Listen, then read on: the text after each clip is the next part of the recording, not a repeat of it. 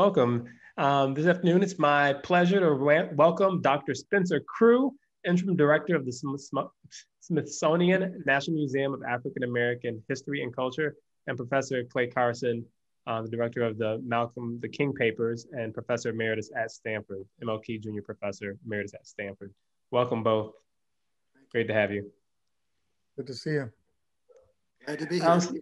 Great. So I wanted to start by thinking about what's going on in the country right now. In particular, we just had an election, or maybe we're still having an election. I'm not sure which it is. But we presumably have elected the first African-American woman into the vice presidency, Kamala Harris. And so I'm curious what you all think about this first. There's been a lot of attention paid to first as markers of history or change. And I'd love to hear what you think as historians about that. So Spencer, you want to start us off?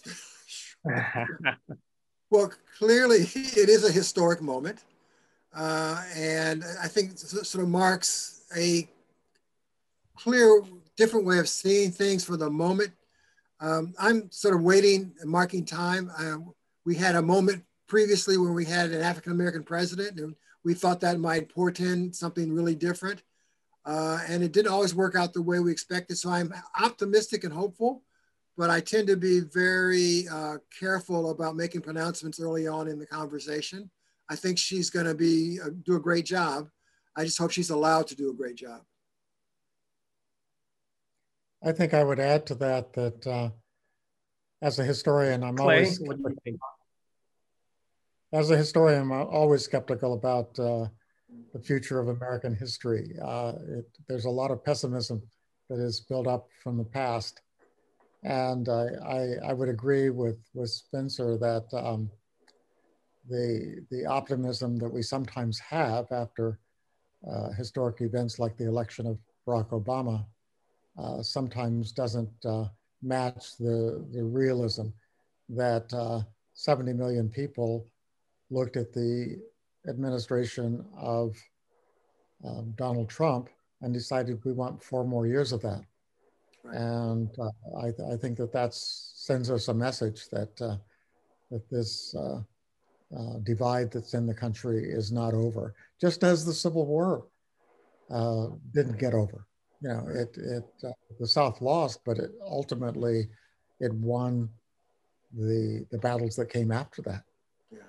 So I think that we need to be very careful about over optimism, but look, there could have been worse. The sun came out this morning, and that was nice. Mm-hmm. Yeah, my partner told me I would have been devastated had it gone the other way, so I should be elated that it turned out the way it did. I'm not sure I buy that, but that's an argument I've been given. What do you all think we should look for when we want to see if history is shifting, right? So if it's not first, which I think gets a lot of attention, right? The first African-American president, the first this, the first that. If it's not that, what should we look for when we want to see if history is turning? Well, go ahead. I think that what we should be looking for is there's a deep-seated racial divide in America. And we kind of think that it can go away and that one election can turn it. But I think we should remember, just imagine that Black people didn't get the right to vote, even with the Civil Rights Voting Rights Act of 1965, and that only white Americans could vote in our elections. At that, we would only have conservative presidents. You know, in every election, white America has chosen the more conservative candidate. So the result of the exclusion of Black Americans from the political process would have been 14 straight elections in which one party would win, which would mean that the other party would have to make itself like the Republican Party. And because they changed in order to take advantage of that that reality in American politics. Every single election, white Americans have chosen the more conservative candidate. And it's only the change in demographics of the electorate that has made the difference. So I think that's the problem. It's not this external problem of all the different candidates. It doesn't matter what the candidate is. The problem is that we have that basic desire of Americans, white Americans, to say we want more of the same. We want what we've been used to. And until that reality is dealt with, I don't think we're going to change as a nation. I would agree with that. I think the other component I would add to that is there is control and power in their hands. And I think what we have to see is that begun to get wrestled away from them. Because I think the conservatism is, as Clay has said, they want to conserve the way things were, because the way things were favored them. So things won't change until we can begin to shift that power equation. And I think the demographics is an important pathway to that. I had hoped that would have more impact a lot sooner, and it hasn't. So I think what we're going to have to watch for is how that demographic shift begins to affect policies and begins to affect how the balance of power comes to fruition in the country. I have to say I was hopeful a bit with Biden's speech on Saturday when he recognized that African Americans and Black women were the ones that got him over the top. Now the key is, will he remember that? Will that be reflected in his policies? And is that something we can sustain for the long haul as opposed to a short moment in time? Mm-hmm. So you mentioned the voting habits of white folks in this country, and without a shift in the demographics, we wouldn't really have a shift in the policies, right? We would have what we would consider conservative presidents all the way down, more or less. But there has been a shift historically in the attitudes reported by white Americans. How do you reconcile those two things, right? So there's been a shift in how people think and talk about race, but at the same time, when you look at the majority of whites, at least the way they vote, that hasn't shifted to the same extent. Like, how do you think about that as a historian? Spencer, you want to jump in there first? I like to look at the long view. And I think part of the long view is how sustained is that shift? I worry that it is sort of the thing of the moment. And I am worried that the attention of individuals shift very quickly and can shift from one thing to another. And for me, the question is whether or not that's going to be a sustained perspective, or will there be something else that comes along that gets people's attention and they want to set aside this issue of the moment. I was having a conversation with one of my colleagues at the Smithsonian who had her staff make a presentation to some of her board members. And they were talking about social justice and about the need to do that. And the response they got back from them was, well, we've done that for a while. Can we think about something else? Can we think about something more pleasant? And I think that's what you worry about, is that there is sort of a sense of it is the right social thing to do for the moment, but is it something that people have really internalized and really truly have taken on as a direction the country needs to go? I think it's much more basic than simply becoming more aware of the problems that Black Americans face. I think ultimately it comes down to what I think is the essential problem is white Americans need to understand that their interests coincides with the interests of Black people. We've had it's been analyzed by political scientists. Why do poor whites vote against their self-interest?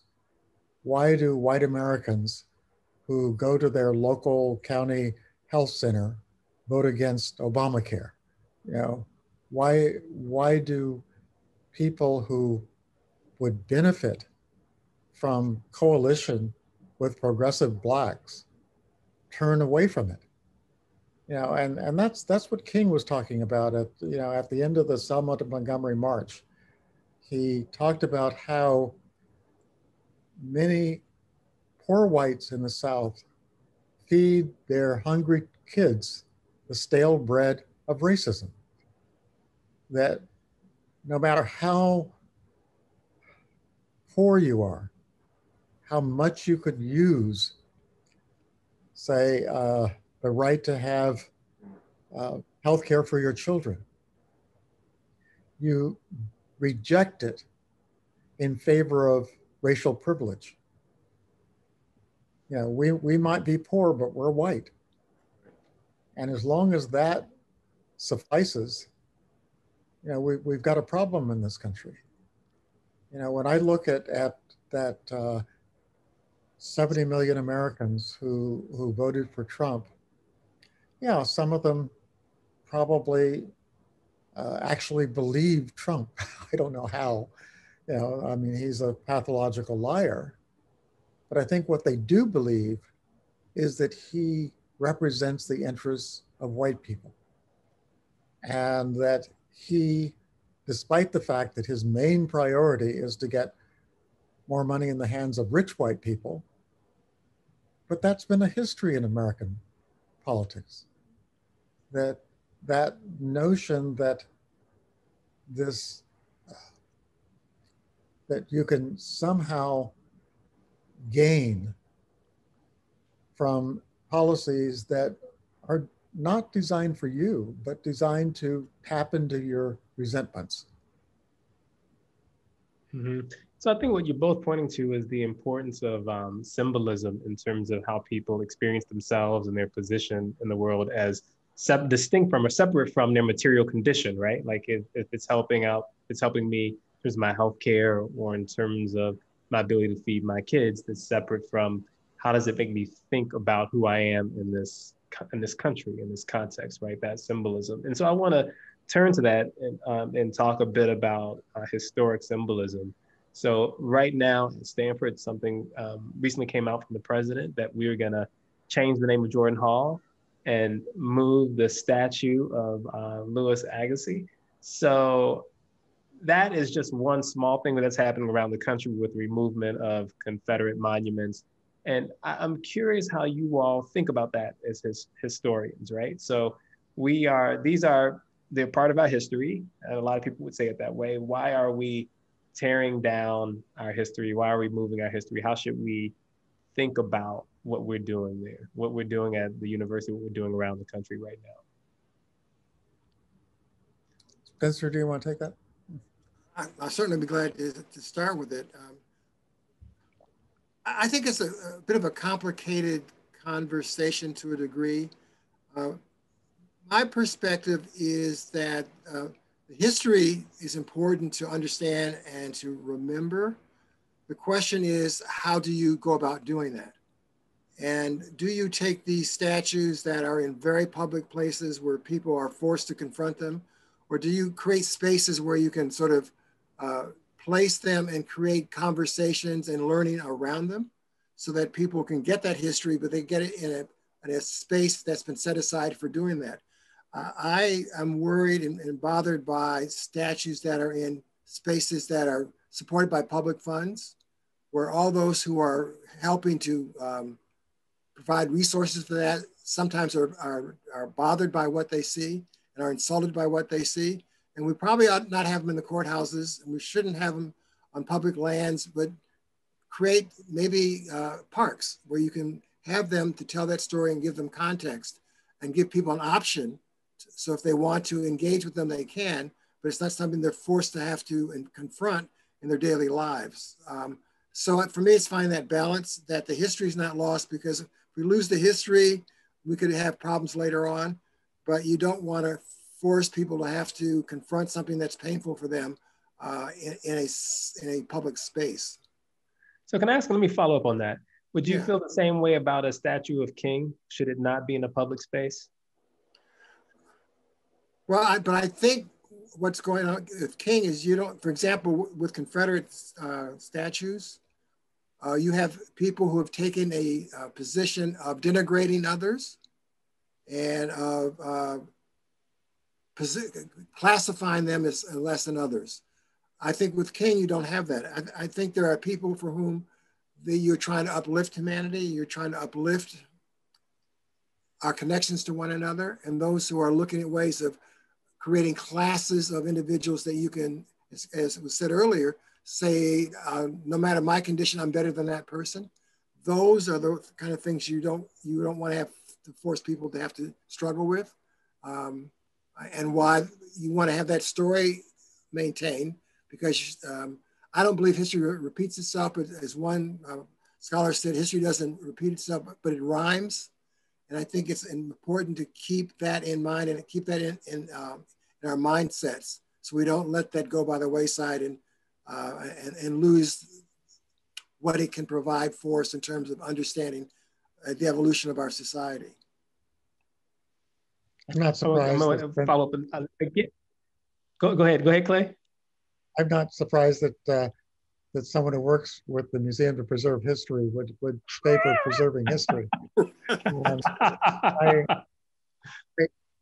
I think that we would agree that, I don't see protests out there to remove the Jefferson Memorial or the Lincoln Memorial, despite his statement that, if he would prioritize saving the Union over ending slavery. I think that would be, to me, kind of misunderstanding what is going on. I think most people who favor removing statues are looking at the motivation that led to the statue in the first place. These statues, Civil War statues, were not created, most of them were not created after the Civil War. They were created at a time when Jim Crow was being implemented in the South. A lot of these efforts to create these memorials were specifically designed to say, you may think that things have changed since the Civil War, but we're here to remind you that things haven't changed. And so it was that motivation. When I remember taking my students to Selma, I'm part of I've taken a number of groups through the South to retrace the civil rights struggle. And I would have done that in June, but something happened in between. We got to Selma and we went over at the suggestion of a local activist to the cemetery.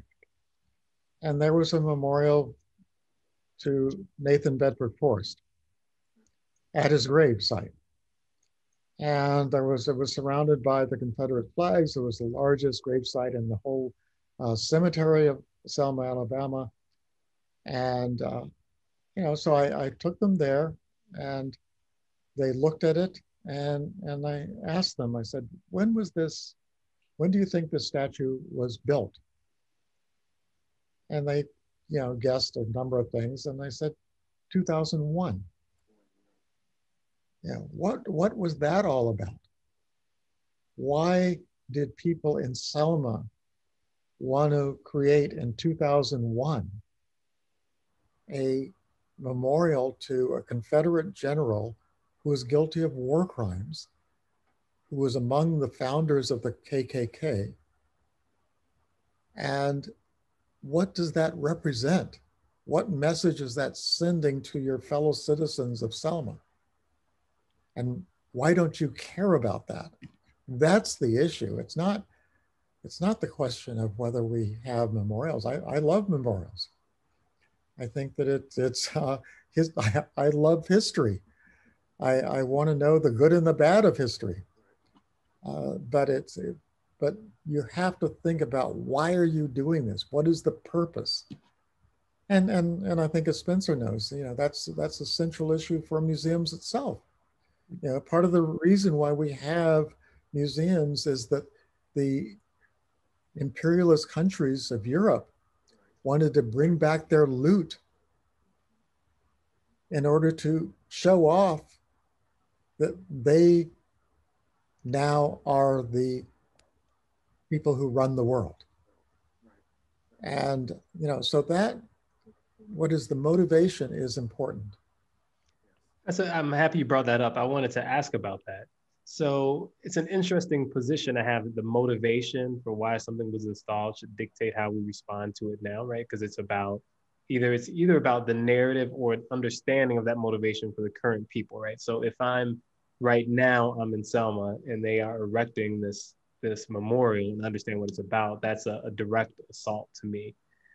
100 years from now, they might have erected that memorial for the same reason, but I'm more removed from it. In that case, does it still matter why they did it? Like, it's just an interesting thing. I'm curious about how you think about the motivation for the memorials and the meaning of it in the current time. Do you separate them or no? I think you have to look at the motivation, and it's always, that applies to a lot of things. It applies to why people voted for Trump. On the one hand, I would say, this is a democracy. People have a right to vote for whomever they want. And if they like Trump's fiscal policy better than Biden's fiscal policy, who am I to say? I might say they're wrong, but that's not the purpose of a democracy. But if they're voting for him because he represents something that is threatening to me, then that is a matter of concern. I'd agree. I think the motivation is important. And I guess part of the reason why I've spoken for not losing those statutes, for example, for forever, but maintaining that history is because the motivation behind them is an important marker. And it also helps to explain why people in a later time are resonating to it to such a degree, because I think they also understand it represents something larger than just the statue itself, but a statement about a period in time and how people saw others in that period of time. And they're in some ways embracing that.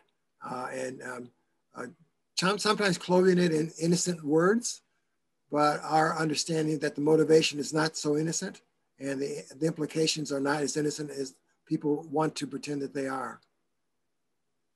And what would you tell people who feel like their history or culture is being taken away from them? So, I mean, that is the obvious argument, right? That's the argument that people make about preserving them, keeping them where they are. And I understand it's easy if the argument is they are doing that in a deliberate attempt to subordinate some other group or to demonstrate their supremacy, right? But presumably, there's some number of people where that is not the primary motivation. They really do feel like it's a part of their heritage that's valuable and important to them. What would you tell those people? Go ahead, Clay. Well, I would say look closely at it. I mean, I think all of us recognize that we're the survivors from the past. We're the ones. I'm living in Palo Alto. I understand that I'm probably living on the tops of the graves of Ohlone people who no longer exist as a people. So look, all of us are the people who have survived the past. The rest are gone, and there have been lots of genocides in history. So yeah, we need to. I would hope that I would be self-conscious, and at Stanford, that is one of the discussions that is going on, of whether to name a dorm after one of the colonizers who wiped out the native people here. These are discussions that need to happen. And I would hope that if one of the oppressors was a Black man, that I would understand that conversation. We have not had a lot of opportunities to be the oppressors in the world.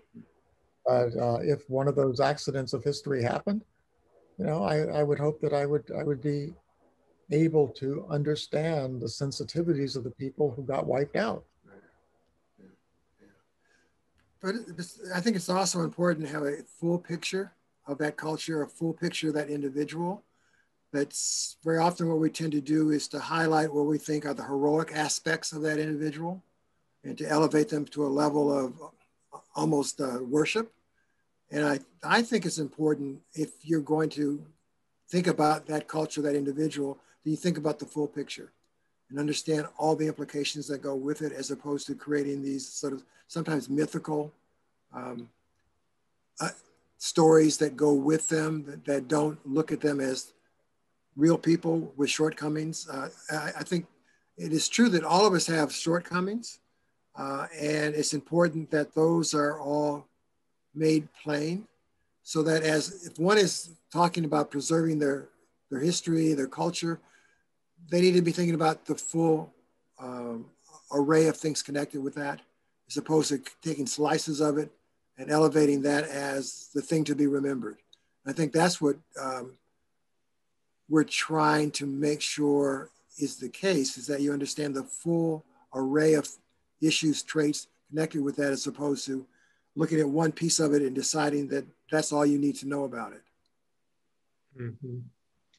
I mean, it seems to me that people often learn about artifacts, right? So we're talking about kind of artifacts of history, what's been produced and memorialize it. They often learn about those things without context, right? So one of my students that told me when we were preparing for this, that she learned some songs that were sung by slaves, but didn't know the context in which they were sung. Like in school, she and her classmates learned them, and they didn't really tell them much about the context. And they thought they were happy songs, right? They didn't know where they were from. And so as we think of these things, that right now it sounds like we're talking a lot about artifacts, but really it seems to me what we're talking about are the narratives around those artifacts. Like, what do they mean? How do we experience them? What do they tell us about ourselves? And so I guess the question for me in this is not about the symbols, but what or who rather gets to create the narrative around those symbols. So, right, what you all are talking about is some objective reality around what they mean. But I could argue that there's only the construction around what they mean, the narratives put around them. And then there's a question about who gets to create that narrative. So it could be that what's really happening is that people are upset, but not about the statues, but about the idea that somebody else is getting to create the narrative around those statues. And so who should get to create that narrative? Who should get to tell the story, decide what story gets told? My feeling is, should there be a single narrative? In my business in the museum, what we talk about with artifacts is their provenance. And what is it about that object that makes it important? And what we've always argued to a great degree is, so what moment in time in the existence of that object are you highlighting?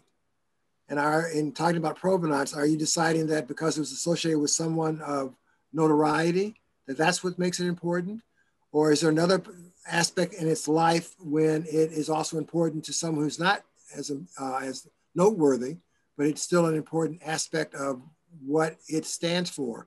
A great example of it in our building is there is a rock in one of our exhibits that had been located in a town nearby Fredericksburg that had been celebrated for years and years there because Andrew Jackson had given a speech standing on that rock.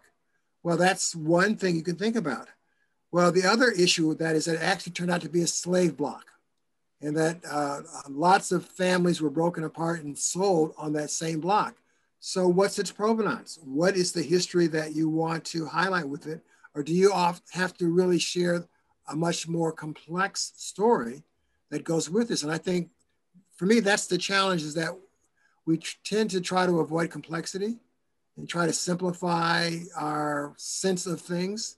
And it's the complexity of them that is important for us to have to grapple with. I couldn't agree more. I mean, that's the business of historians and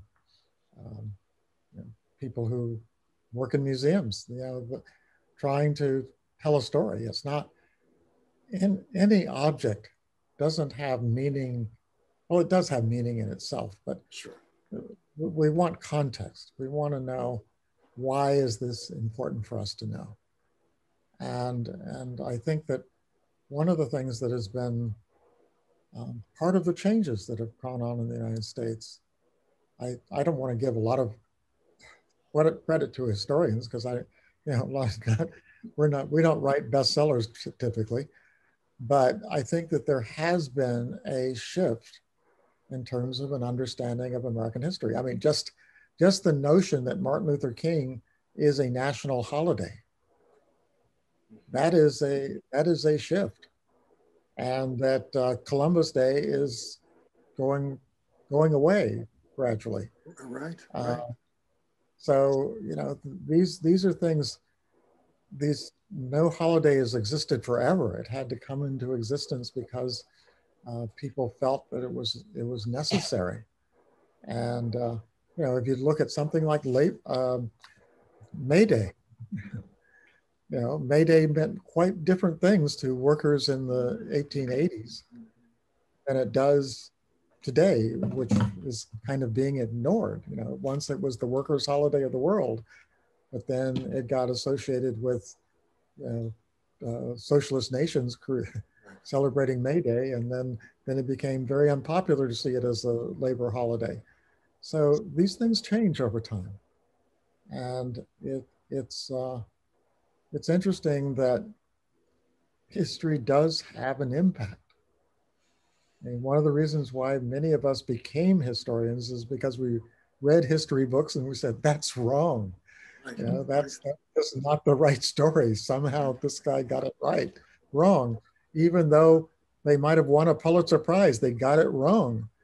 And that becomes the motivation for you becoming a historian. So it's a continuing process.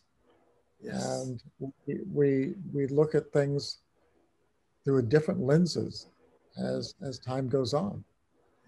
I want to come back to that right or wrong, by the way. I want to come back to that, but go ahead, Spencer. I was just going to say I agree entirely that I think too often people see history as facts that are fixed. And once you have that fact, that's how it is.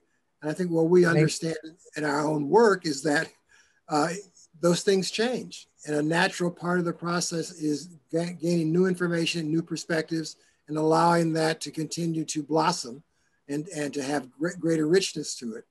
I think that's what keeps us as historians excited and involved, but it's something we have a harder time translating to the larger public. You still have individuals who believe that there is one set of facts and those are the facts forever. And our task is to help them understand that that's not in fact the case. That what makes history interesting is its constant revelations that we can gain through our work and through our research. I give you all a lot of credit. And I also, in some part, give you our responsibility for someone like Trump. So let me break that down. So I think that it is true there's been a shift in how people have thought about the past, just at least in this country. And you could argue that part of what's happening with Trump, and there's obviously many arguments about what happened there, but it's counter reaction to the shifts that were taking place, right? That people were unhappy with the changing narrative about what this country is and should be, and that people were responding to that people are responding to that. And you get things like a pushback against removing statues that were certainly put up long after the Civil War as a part of the retrenchment of white superiority. You get things like voting for someone who takes children away from immigrants in this country. And I guess you could argue that is in part a reflection of the power of a shifting narrative. But what I wanted to ask you about that is how do you respond to that reactionary response? What do you do about that reactionary response as historians? Clay, you want to go first? I'm going to let him go first. Yes. I think one of the things that I would suggest is that we try to understand the 70 million people who voted for Trump. I mean, I grew up in a small town. It was a very special small town. It was Los Alamos, New Mexico. But I kind of understand life outside places like Palo Alto, where I live now. And I understand that there are different perspectives about what this nation represents. And I think that we need to understand, particularly, and this is to me, the central political question of our era. Why do people vote against their economic interests? What do they get in compensation for that? And political scientists have tried to understand that. Historians have tried to understand that. Anyone involved in progressive movements knows that, you can present a rational argument about how you would benefit from free healthcare. And the person will look you blankly in the face and say, I don't feel that I'm going to benefit from that. Or that there's something else that is more important to me than free healthcare. And you have to get drilled down and say, well, what is it that is more important to you? Is it a economic ideology? Maybe it is. My own guess is that it's most people are not economists. It's something more basic than that. It's what, and that gets to what King was raising about the wages of whiteness. What benefits, what psychic benefits do you get? And we have to understand that. And I think I understand something about those psychic benefits. A sense of freedom, self-sufficiency, a lot of values that are important. And I think that's until we understand why it is that a president can essentially deliver for the super rich and be seen as a populist. And that until we understand that, I don't think I think we'll have more Trumps, because they're not uncommon in American history. No, you're right. And it's that's something that we have had, this period. I've studied a lot about the period after the Civil War, particularly in the late 19th century, the 1880s and 1890s, when workers in this country were very discontented. There was union movements, populist movements, the Populist Party. One of the books that I've read, which I would recommend to people, was a book, oh gosh, now I'm forgetting it, but it was a book about socialism in America, basically. And it came out as a novel. It was one of Coretta's favorite novels. Looking backwards. Susan, my wife, who has better memory than whispered in my ear, I wish she was always here. Looking backward. And I would recommend people who are not familiar with the book, take a look at it, because it was one of the best-selling books, probably the third best-selling novel of the 19th century. And it was a book foreshadowing, talking about a person waking up in the 21st century and the nation is socialist. And it was read by millions of people. You had Bellamy clubs. Bellamy right. Was the writer of it. And what happened to that? How did that become the rise of the Jim Crow era? Why did we not have a strong labor movement like in Europe, which led to universal medical care, which led to so many of the kinds of reforms that happened there, but not here. And a lot of that was that at a certain point, it became easier for people to put their faith in policies that benefited the rich, that ignored the problems of poor white Americans. And I think that period really set us on this present course. Why did the South resurrect a Jim Crow system? There was other options that were open then. And the Populist Party was one of those options. Why did it get grounded in racial conflict? So I think until we can kind of understand the missed possibilities of American history, we might miss this possibility. I would agree. What I would also want to put into the mix is, I also think that I don't believe history is cyclical, but I think there are ebbs and flows. And the country we were in the 1890s, we're different from that. The country we were in the 1930s, we're different from that. It's not cataclysmic change, but you watch shifting taking place. And we're different now than we were in the 1960s. I mean, as Clay well knows, when King was out there marching, the majority of the country just thought he was doing a terrible thing. Now he's seen it in a different kind of light. So part of it is, I think, small shifts and small, I don't know if it's revelations or feelings that maybe there is some benefit to seeing things slightly different that happen in small ways. But I think it's always a back and forth. And we're in a sort of a back and forth moment now as well, where there's some shifting back towards a different way. And we're hoping that maybe we're going to shift forward.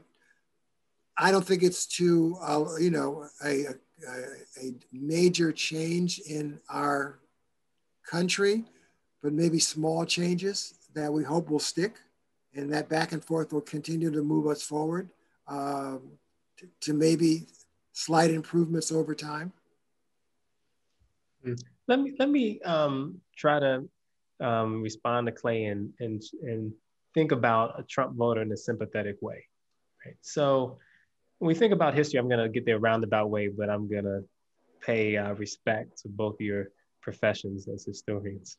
So when we think about history, often we talk about it as making sense of the past and other people's history, but I'm going to talk about it a little bit differently. So history really is a reading of ourselves.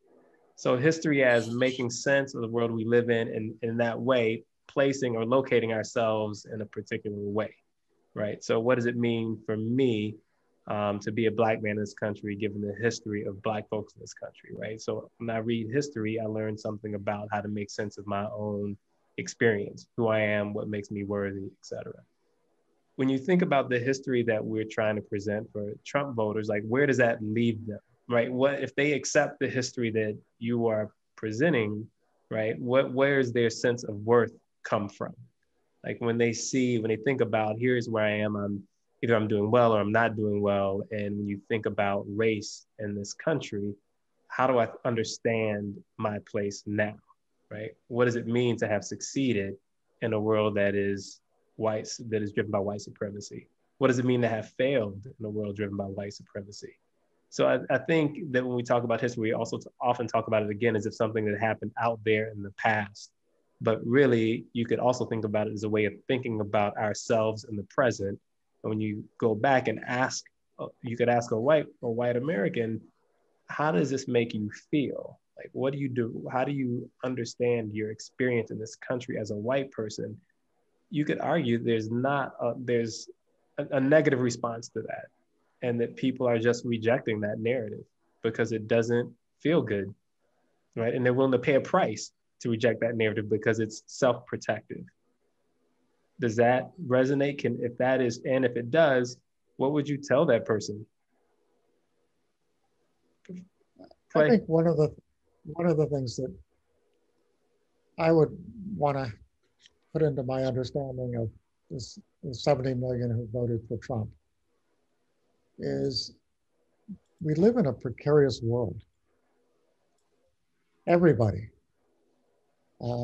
maybe not the super rich, but you know, everybody else is living in a precarious world where things can go badly. And the pandemic has reinforced that notion.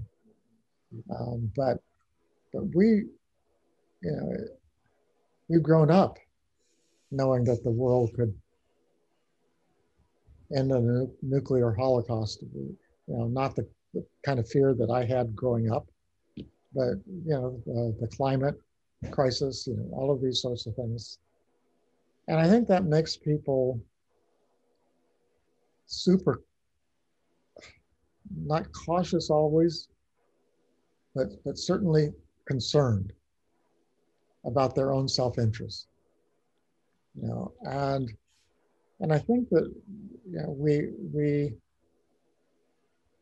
people who live in places like Palo Alto or the affluent parts of the nation, you know, when I look at that map of the Trump vote, the Biden vote, it's a map of different kinds of life, you know, and we sometimes forget that the Biden people are the winners, not the losers. You know, the life here in Palo Alto, we might worry about fires, but we're not worried about our next paycheck. We're not worried about healthcare. We're not worried about a lot of things that people in other places in the country are worried about. And we are protective of that privilege. You know, all you have to do is look at what happens when someone comes in with a proposal to put low-income housing in the middle of a suburb, in the middle of Palo Alto, and you find, oh, I don't want it in my neighborhood.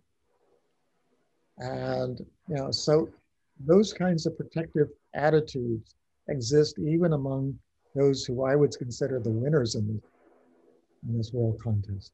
People want to move here from all over the world. But you still have that sense of, I need to protect what's mine. And that should allow us to have some empathy for that 70 million people. You know, look, it's hard to have empathy for people who I think sometimes vote for racist reasons. Right, right. But I can kind of understand why they felt left out. I mean, when they turn on the television, Black people are Obama, LeBron James, you know, all the entertainment celebrities. You know, they don't feel sorry for them. But that's the image. And then the other side of the image, of course, are the people who are looting stores and, you know, that sort of thing. Exactly. Yeah. Yeah. But I think that the notion of empathy works both ways. Right. We have to have some empathy for those who live precarious lives, and why they want some security. And I think the Democratic Party has to offer them that. Great. And I think that at the center of the Democratic Party is a notion that, yeah, we want to offer them that. We understand this problem of voting against your economic interests. We want to show that we can deal with your economic interests and take some of that precarious nature of your life out of it so that you can not worry about drowning in debt, so that you can not worry about having a healthcare bill that you can't pay, so that you can have some sense that Sorry about that. Oh, we're not recording anymore. So none of what we see from this point on is going to be historical. That's right. There'll be no record for it. Okay. Well, I was going to, Clay, I agree very strongly with what you were saying. And it struck me over the weekend as you listened to, especially Biden beginning to speak. That's what he's trying to speak to, trying to find places of connection between groups that have been at odds and trying to find ways of addressing those issues. The hope is that people are willing to listen.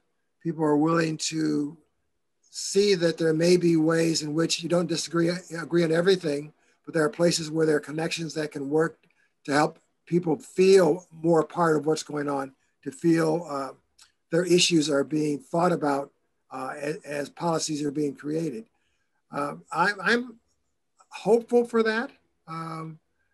And as I said earlier on, I'm sort of I need to wait and see how this unfolds.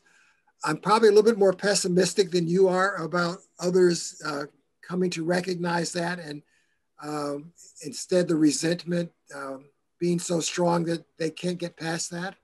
But I'm hopeful that maybe that can happen.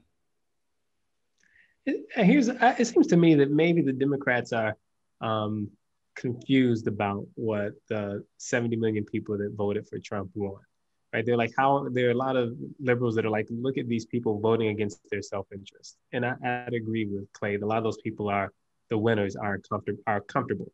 And maybe what those people want and maybe what they need and maybe a reasonable thing to ask for is a narrative that allows them a sense of self-respect and self-worth, right? That maybe people are willing when they don't have that to pay for that in economic terms. They may not see it that way, but that's what their behavior suggests. And it's hard for the winners to understand that because we already have that by virtue of being winners, right? That we don't have to make a trade-off between a material and a narrative of self-worth for many people. And so if that's true, like what narrative would you give as your historians, you create narratives, like what narrative would you give those voters, right? So they can feel a part of what's going on, not just policies that give them material things, but a narrative that lets them feel like they are a positive addition to what this country can be and from your perspective should be. Spencer, do you want to try that? Sure, I'll give it a try. I'm trying to think about what you say as a narrative. I guess in my own mind's eye, what I'm thinking about is ways of getting people to understand the commonality of their existence here. And in that commonality, to find places where working collaboratively can work to the benefit of all those who are involved in that endeavor. And by showing examples of when those collaborations happen, that you can see forward motion, you can see a benefit to more people and more of those individuals as a consequence of those choices. So I guess my narrative would be one of understanding that commonality and how those collaborations can allow a wider variety of people to feel valued and to feel contributors and to feel a part of the history and the growth and the future of the nation. One thing that I thought during the Obama era is that he should have traveled more into Middle America. And I realized that one of the things that constrained him was the fear of being assassinated. But you know, what if an American president, and Biden would probably be more able than Obama to do this, shows up at the county fair in Mississippi, or just has a conversation at the local diner and in Tennessee, in a small town in Tennessee, and just talks to people. I think just sometimes the symbolic effort to do that would be an important step. Because I think that as much as many people in many parts of the country, one of the things that when a white person wants to show that they're on the right side, I voted for Obama, and I think that that happened more than we imagine in Middle America. There were places, and we've seen these analyses of places in Middle America that turned toward Obama and voted him in for 2 terms. Now, how did that same electorate turn around? And I can't think of a more distinct personality from Obama than Donald Trump. But what it might have sensed is that even during the Obama era, there was a sense, which I don't know, we can argue about whether it was right or wrong, that certain parts of America were being ignored. That Obama was was a Black celebrity and had, a very well-educated Black person. But his experience as someone growing up in Hawaii and all of that sort of stuff had nothing to do with American reality. And to some extent, when we look at his biography, you're probably right. I mean, he's a product of a very distinct, exotic aspect of America. And I think that somehow connecting him to the kind of place that is voting 80% Trump. Now, you might not have brought that down to 50% Trump, but you might have brought it down to 60% Trump. And that's a gain. And and maybe we need that kind of dialogue going on. And one of the most hopeful things about the Black Lives Matter is that it happened in small towns. Yes. Yeah. It wasn't just the cities. It happened in Utah. It happened in small towns in the Midwest. They had their own, and that was important for people to see.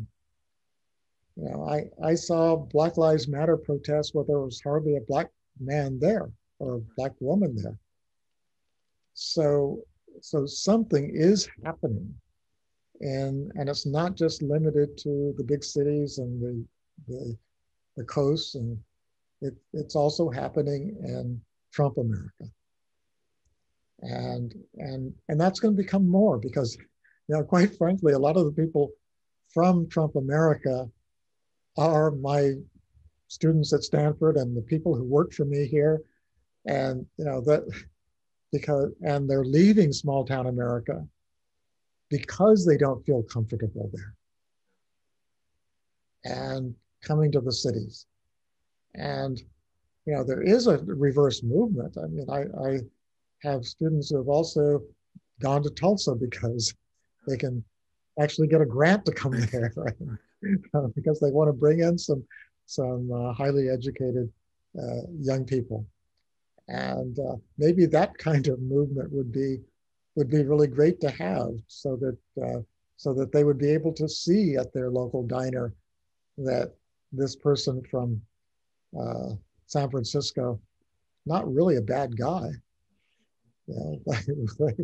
They like, and plus that in small town America, you have your Starbucks. So we have a lot in common. Yeah. And things are changing. Yeah, so we're basically at time, but I want to give you just each a minute or so to answer one last question, which is, we have a lot of Stanford business school students on the line and other leaders in the business community. What would you want to leave them with So given all we've discussed, what would be the final thing you'd want to leave the audience with? I'll let you go first, Spencer. Me? Mm-hmm. Oh, okay. I'd like to leave them with thinking about the growth of this country, thinking about the changes we've seen, I would think even since the 1960s and the benefits it has brought to a wider expanse of people, how important it is, basically how important it is to embrace the diversity that we stand for, that we are as a nation, to see it as, I think as Clay has said, something that can benefit them and benefit the nation internally, but also externally as we navigate the larger part of the world. And that if we take advantage of the people resources we have and the possibilities there, that what history will help us understand is that that can help us grow and become stronger as a nation. And I think work in a much more efficient and useful way. I think that when I think of my Stanford students, and I want them to understand that there's a certain amount of privilege they have received. That going here and succeeding at a place like Stanford is going to set you on a course where you're not going to face the precarious nature of the world that most people in the world face. And I know that it's very easy to get into that, inside that bubble where it just doesn't matter out there, where there are lots of people who are suffering in the world, and sometimes we can forget that. And I think that remembering that and making yourself aware of it is probably the hardest thing to learn at a place like Stanford. I think of Stanford, I went to UCLA and I worked my way through school. So when I came here, I said, this is a playground. And if I had had a scholarship to Stanford and come to a place like this, it would have been like, yeah, I've got 4 years of being on a playground, or maybe even more years. But that's not the root. I would hope that I would remember what the real world was when, as I said, I worked my way through school. I never had any scholarships or any other kinds of things of just getting. So for me, I was quite aware that my first responsibility was to pay my rent.